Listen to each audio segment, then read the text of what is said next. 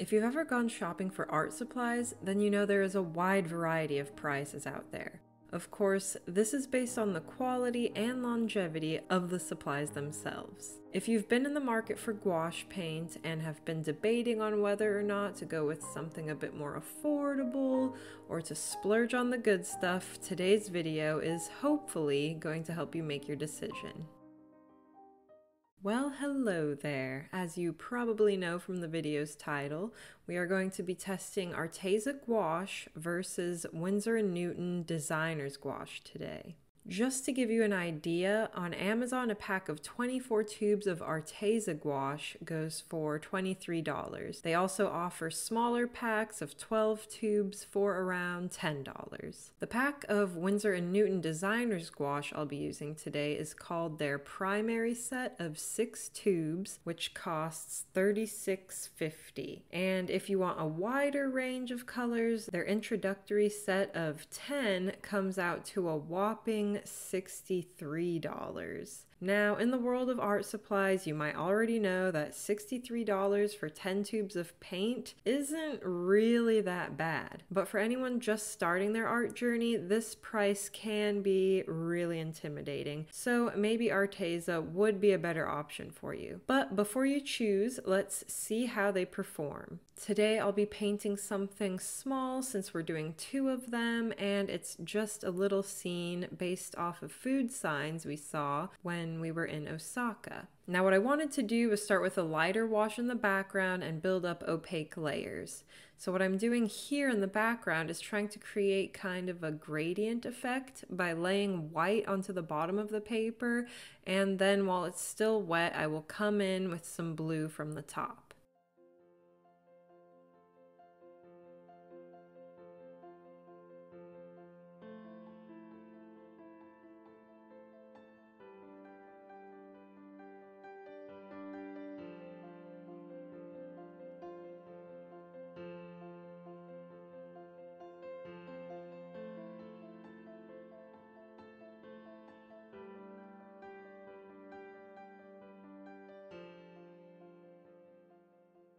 Also, just so you notice, I kept a little bottle of whichever gouache I was using at the top of the shot, kind of to keep myself organized while editing, but also so that you would know throughout the video because I will be switching back and forth a lot. Here you can see, especially towards the bottom left-hand side of the painting, that it looks a bit streaky. By that I mean you can really see those brush strokes. And now we're going to do the same exact process with the Winsor & Newton gouache. I feel like even with this first layer, you can already see how much flatter this gouache looks, as if the pigment is just mixing with the water better and just ends up looking more even.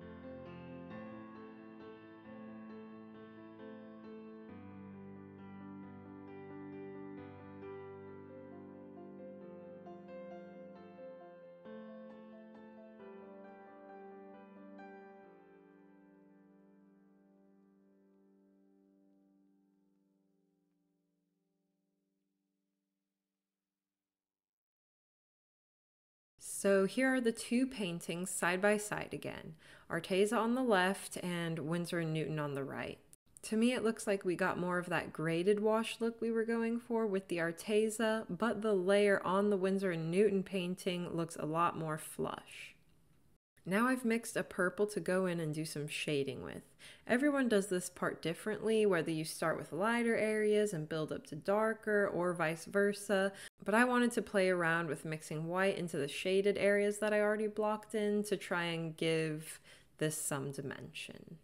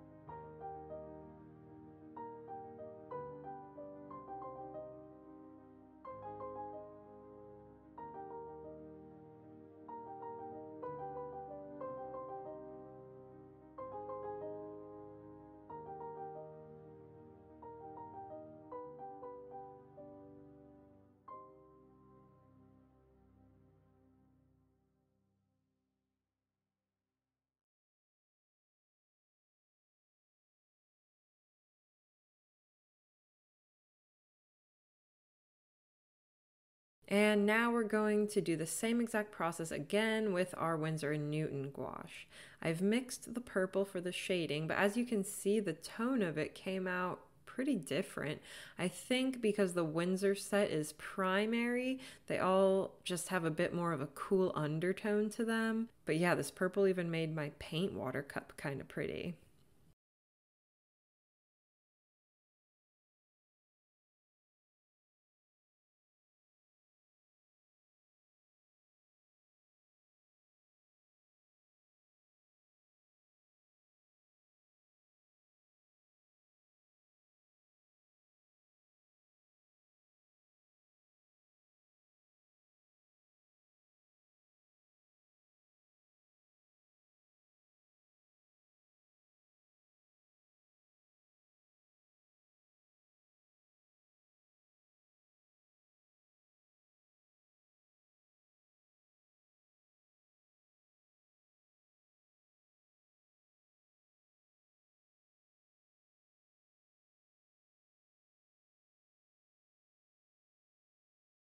Then, after a little coffee break, it was time to move on to our yellows and reds. For the sign, I wanted to create kind of a glowing effect, so I put yellow on the edges and started adding more water and white pigment to the paint as I moved inward.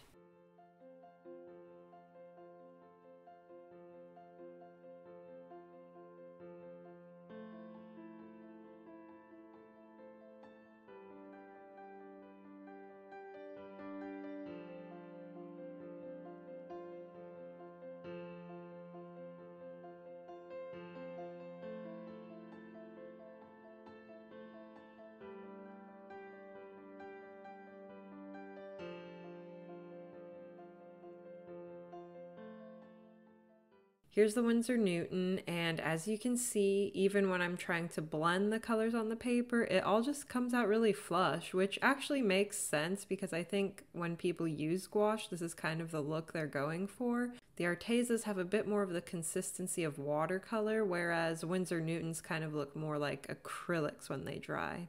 You really want to stack the colors with the Winsor Newtons rather than blend them as I was trying to do here. But I think that flat look they give is actually pretty cool, and if it works for your style, these are a good option. In these next clips, you can see how much warmer the Arteza red is than the primary red from the Winsor & Newton pack.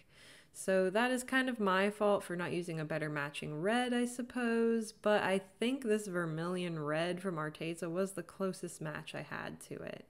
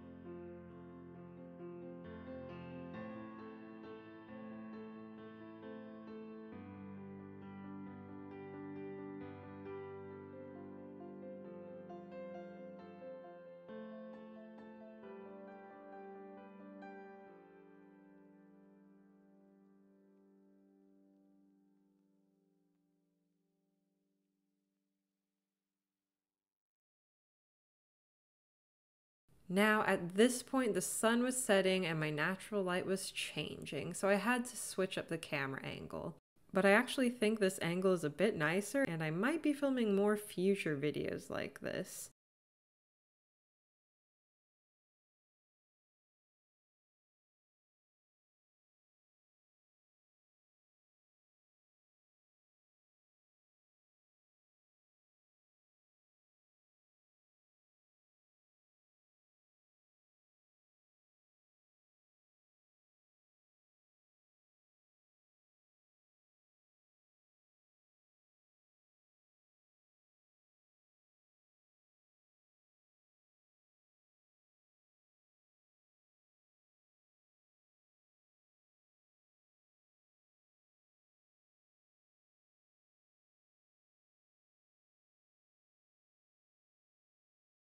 Here we are just adding in some finishing details before I lose light, and here are our finished paintings. Overall, I think you can clearly see the differences in quality, but I also think Arteza held up strong for such a steep price difference between these two options. So I think if you're just beginning your journey with gouache and want to experiment with something, these are a great option to start with. Maybe you're still exploring what colors you want to work most with, and the variety offered in their packs is a great chance to play around with finding your palette. And I mean, ironically, I got the Winsor & Newton set first, but ever since I started buying Artezas, I've stuck with them. So that's saying something.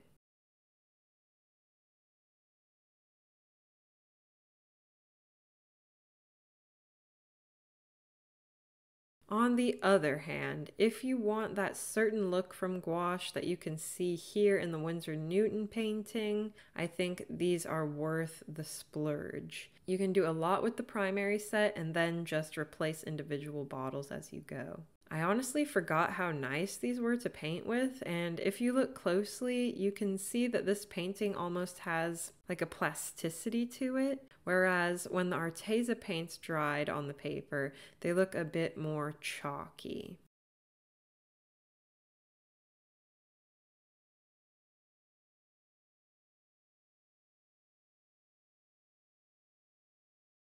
If you're set on either of these paint packs, I'll have my Amazon affiliate links in the description box below.